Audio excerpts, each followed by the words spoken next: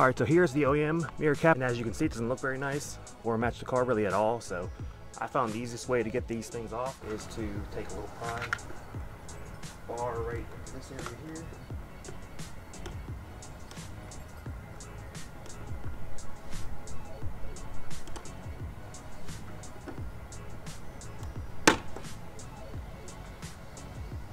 And once you have this side off, you can kind of work your way around.